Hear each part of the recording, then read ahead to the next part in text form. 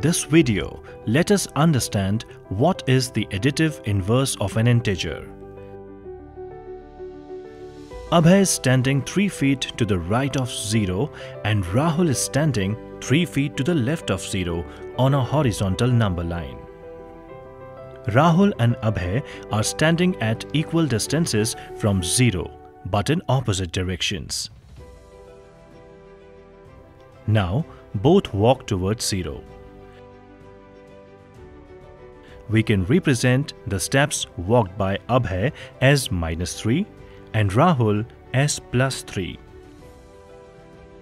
We can write a mathematical statement for this as 3 plus -3 is equal to 0 and -3 plus 3 is equal to 0.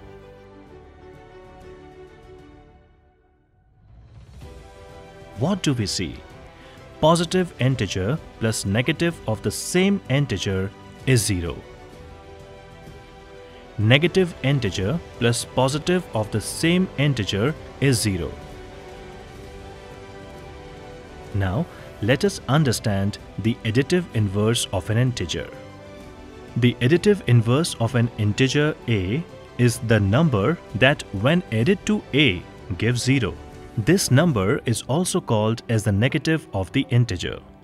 Here, the additive inverse of a is -a, and the additive inverse of -a is a. Also, we can see that the opposite of a positive number is the negative of the number, and the opposite of a negative number is the positive of that number. Let us conclude.